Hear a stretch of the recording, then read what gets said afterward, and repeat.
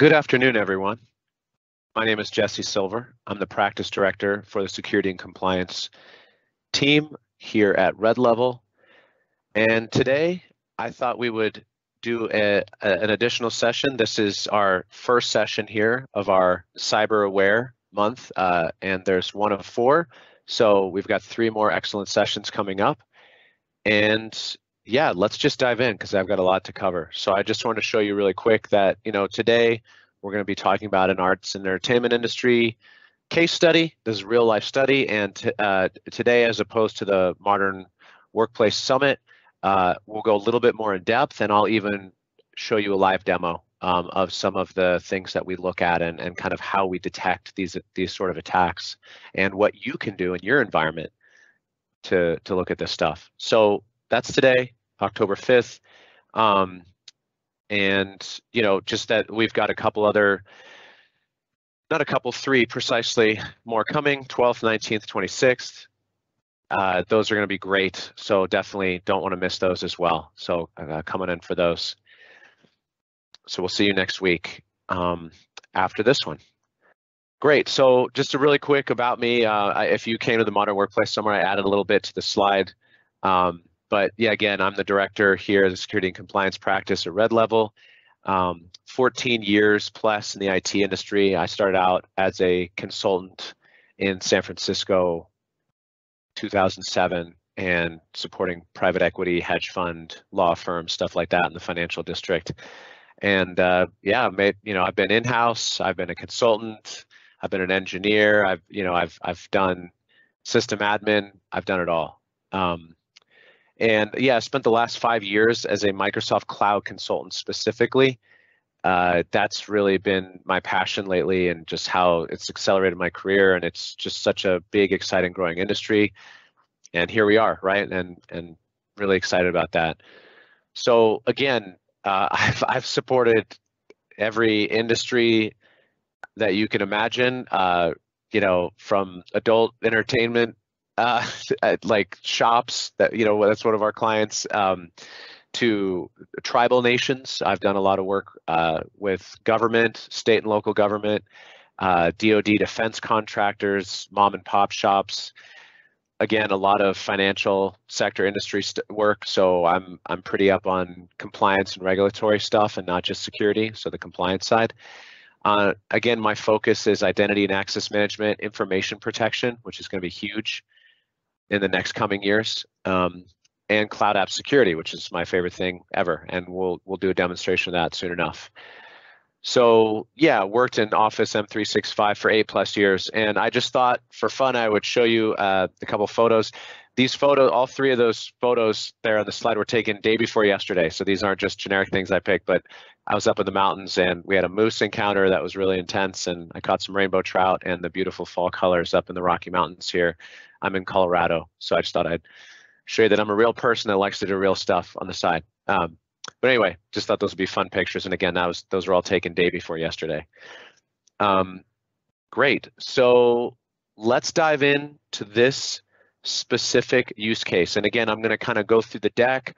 I'm going to do a little bit of a live demonstration and of just kind of where within your environment you can kind of take a look at this stuff, so that not just slides, but actual real world demo. And then if there's any questions here at the end, we can open up as needed. Great. So again, this case study is really what I want to focus on is breach prevention, right?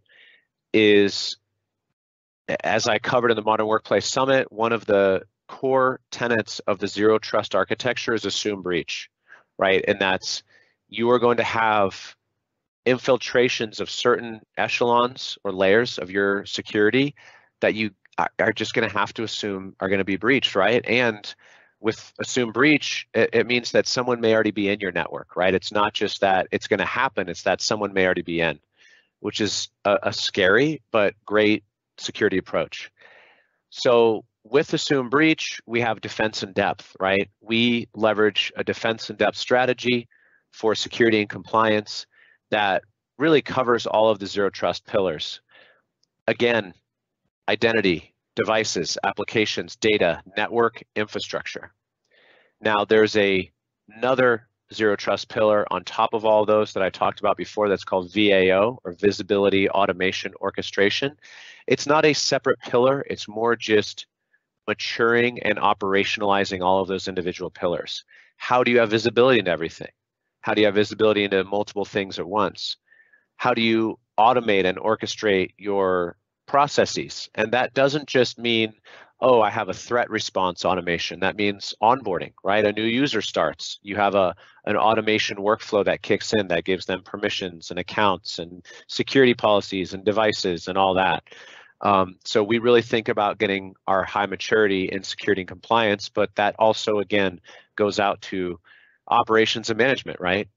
Why not save time and energy and money and manpower, and be more secure and compliant at the same time? That's the automation and orchestration piece. And I'll show you kind of what some automation means here in a few minutes in the live demo. So back to the case study.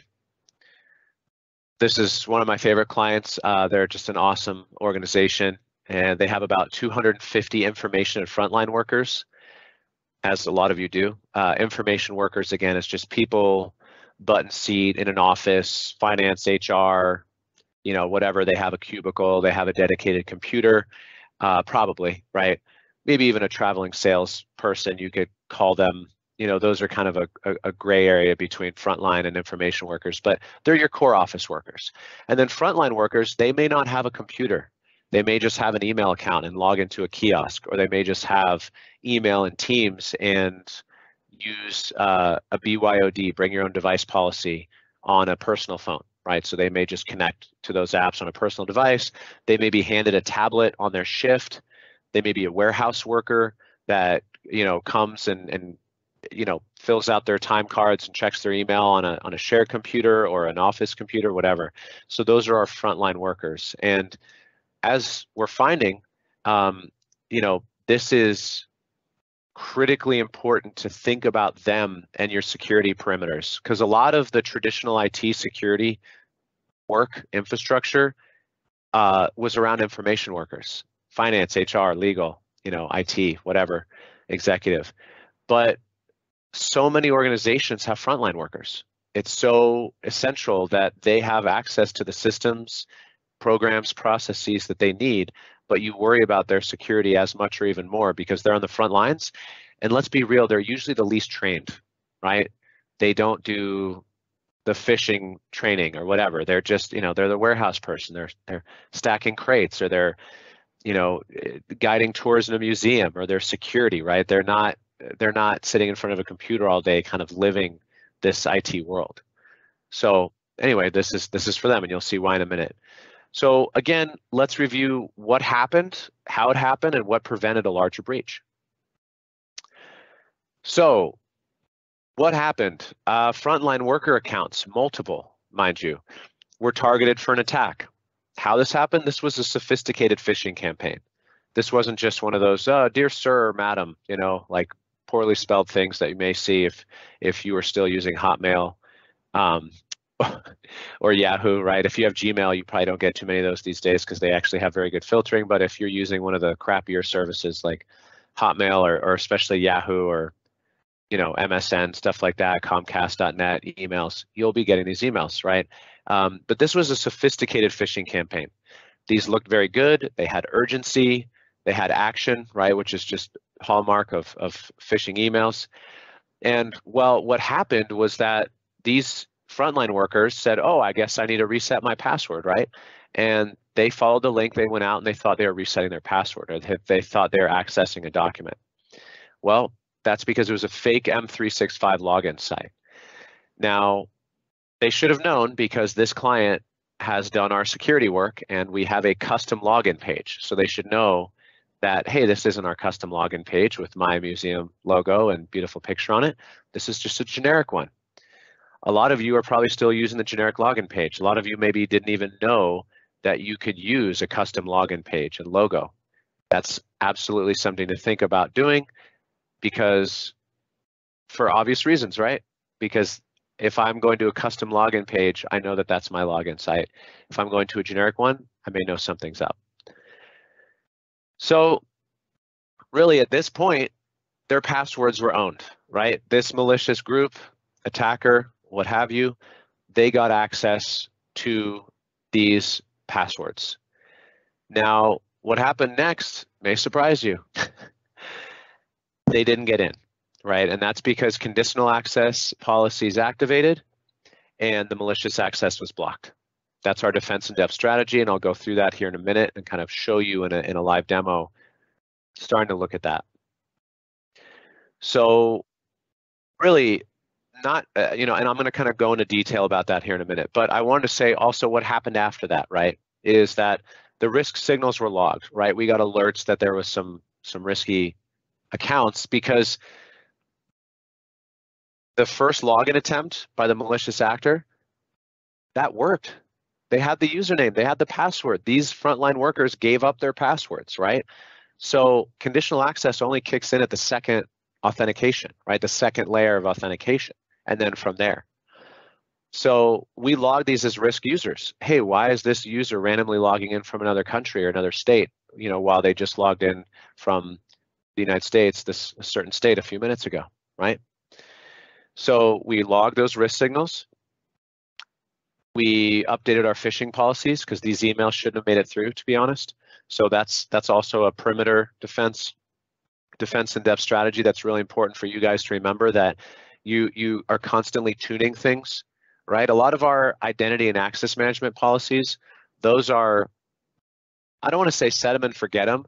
Those are really automated, right? So that we don't have to go in and adjust. They just kick in, if one fails, the next one picks up, right? That's the important thing to remember. But for things like phishing and spoofing, that's really tough. Those are an ongoing, evolving threat. Your spam, malware, phishing, and spoofing filtering that worked last week may not work as well this week because it's a constantly evolving threat. Now, Microsoft, Proofpoint, all of these major companies, they're constantly tuning these systems and policies, right? So a lot of that's happening on the back end. Oh, this is a new campaign that we're seeing. Let's adjust, right? But some of that's going to be on you, right? Some of that will be on you to go into your anti-phishing, anti-spoofing, spoof intelligence policies and maybe adjust something, maybe add a rule, maybe add an exemption, maybe go into your quarantine, maybe go into your message trace, which what we did here, and say, look, you should have caught this, Microsoft, right? This was a spoof, this was a phish, right? So that's a constant adjustment. And then most importantly, the last thing that is what happened is that we educated the users. As I said in the Modern Workplace Summit, educating your users is such a big part of security now. You can't just rely on policies and automation and security. You have to tell people, put on your tinfoil hats. Let's get paranoid together, right? Because if they're not paranoid, if they're not thinking, wait a second, I don't normally get a password reset email. Wait a second, I don't normally get a OneDrive share request email like this that looks like this. Why am I getting this, right? So if you're not diligently training your users, educating them, and keeping them paranoid, you are not doing your job as IT or leadership, executive leadership, right? It's incumbent on you to empower your users and train them how to detect phishing attempts, how to detect spoofing, what spoofing is, what social engineering is, right? How all of that stuff works. Because your users are your front line. These frontline workers gave up their passwords. They should have recognized this as a phishing campaign in the first place and never given up their passwords. We stopped the attack because we have defense in depth, but your first line of that defense in depth is your users and their education and paranoia. As I always tell my users when I was in-house, as we give these trainings to users when we do these projects, if you are even 2% suspicious of something, that's enough, right? If something seems a little off, wait, why would I have a password reset? That font looks weird from last time. Oh, that email address looks kind of funny. Wait, why would my CEO be asking me to get iTunes gift cards, right? If you just have to stop for a second and ask why, or raise an eyebrow, a 2% suspicion, that's enough to stop and take action on it besides doing what the thing asks, right? Buy me gift cards, reset your password, open this OneDrive doc, whatever. Don't do that. Stop and think, be paranoid. So we train our users and red level, right? We do our own IT. We have internal users. Not everyone is technologists, right? So we train our own users to be paranoid, and I love it. They're paranoid. It works well. It's a great line of defense. So really, compromised passwords is the lesson here is you can't stop 100% of phishing emails. It's a constantly evolving threat. Remember that, right? I want you to remember that you cannot say nothing will get through. If you tighten up your filters too much, you're going to have false positives. You're going to have legitimate emails going into quarantine. On the other hand, if you loosen it up too much, you're going to have false negatives. You're going to have phishing and spoofing campaigns go into your inboxes, maybe your spam if you're lucky. So that's a constantly evolving battle and changing threat, and you can't stop 100% of attacks. And even though we're going to train our users and they're paranoid, and I love that, that training only goes so far. There's also attacks where maybe a CEO's account could get compromised, or a very good spoof or phish could happen because your DMARC, DKIM, SPF is not configured properly. And this user legitimately thinks it's the CEO. As I went over, and I'll go over later this month in one of these other case studies, is we had a very amazing, sophisticated social engineering campaign happen to one of our clients, right, who didn't want to engage with us with security earlier this year. And it was a whole fake conversation with the CEO and a vendor. It wasn't fake because these accounts, the vendors and the CEOs, were really compromised. There was no digital spoofing, there was real spoofing, right? They took the actual account. They weren't just pretending to be the person's account, they're pretending to be the person in the real account. So there's some complexity of attacks that you can't possibly mitigate, right? So user training only goes so far. There's some really good ones out there, some really smart social engineering ones where they know your name, they know about you, they know who you talk to, they know how your boss normally emails you, right? So there's some really good stuff out there happening. User training only goes so far. So what do we use? We use conditional access. That's an IAM, identity and access management strategy. What happened for this specific use case study? International access. That first authentication attempt happened from an international country, blocked. Second of all, it was a legacy authentication protocol. We don't do those anymore. Those are bad. If you're doing legacy auth in your tenant, stop now. This is what we do for our engagements these days, one of the first prerequisites, right? So we enforce modern authentication. Then as another backup layer, we have MFA enforcement, right? Modern authentication. These users are like, wait, I didn't do a modern auth prompt, so they denied it. They stopped the attack, right? It would have been stopped from these other layers, but we have defense in depth. So that's our strategy. Now, we go further, right? We go a lot further and we say, that's our defense in depth strategy. The attack was stopped. Now, again, adjustments in education, we may finely tune those phishing and spoofing policies. It's a constant battle. But another thing is we progress to the next layer. We level up. That's what we're all about at Red Level. And we go to device trust. We get our devices hybrid Azure AD joined, Intune enrolled. We go far beyond that. We do Windows Update for Business, security baselines, attack surface reduction, BitLocker drive encryption. We do a ton in Intune. And then we say, hey, conditional access. You can't even access these resources unless you're on one of our trusted devices. Our trusted device goes a long way. Those are lockdown, secure devices. Maybe we'll let you access via the browser, but no desktop apps, MFA every time, only the United States. You get the idea, right? We have defense in depth. So I can't really go too far into that. I don't want to give away our secrets. I want you to come work with us and let me do these projects for you. They're not secrets. It's in Microsoft Docs, all of this stuff. But this is what we do all day, every day. It's our bread and butter, right? It's defense in depth. We do baseline identity project. We do baseline device project. We do device solidification, and then we do device trust. The last thing I'll say here is you do not want to do location trust anymore. If you were trusting a corporate network, that is some 2014 security right there. You need to do device trust. Location trust is a nice bridge to device trust. But when you do location trust, you are over trusting your corporate network and you are punishing managed devices off network. Those two things are bad. I don't want to trust an unmanaged device just because it happens to be on my corporate network. you're bypassing all your security controls. And I want to trust my corporate managed, hardened, secure device off network. I basically treat everywhere as a public network, right? I don't care about perimeter security as much. I care about identity and access management and device security. That's the new way. That's zero trust, and that's what we do for our clients. So yeah, that was just kind of an overview. Next, I'm going to launch into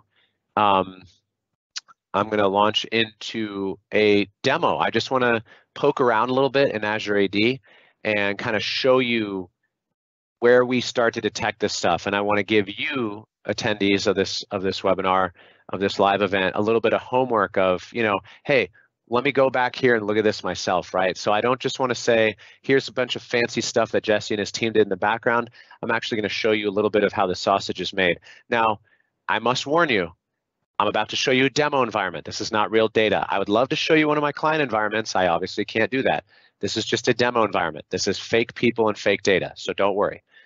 Second of all, there are signals in here, and there are buttons, and there are controls that are very easy to push a button and mess everything up. So please don't just go clicking, right? This is somewhere in the environment that if you just go clicking, it can be bad. So don't do that, right? I don't want you just to start to click around. A lot of our clients will start to, they'll get some information. They'll say, I saw, where you're clicking, and I started to click, and I took everything down, right? And I'm like, what? Why? What are you doing? So that's my lesson to you, right? Is please go easy. Don't go click happy. And just because it says something doesn't mean you know what it's going to do. So that's just my, covering our bases here. So here I'm in my demo tenant. This is, as partners, we all get these. So the first thing I wanted to show you guys here, and a great starting place to kind of start your journey, is your secure score for identity. So I'm just in the Azure Active Directory Admin Center. I'm at the top level. As you can see here, this is just Azure AD, right? aad.portal.azure.com. You can go there as a privileged account, and you'll see this information. Your secure score for identity, I went over this in detail in the Modern Workplace Summit, but this is an incredibly powerful tool to assess yourself, right? Again, this is a fake demo environment. A lot of our client environments are a lot higher score than this. And if you're a small business customer and you have business premium licensing, this is actually a pretty good score. 63, 70, low 70s is actually about as good as you can get. Some of these scores are advanced licensing. You need E5 licensing, advanced identity licensing to get up near 100%, and you need to implement additional artificial intelligence tools on-prem and in the cloud in order to get near that 100%. So if you're a small business and you have, let's say, above 65% secure score for identity, you're doing a good job, don't worry.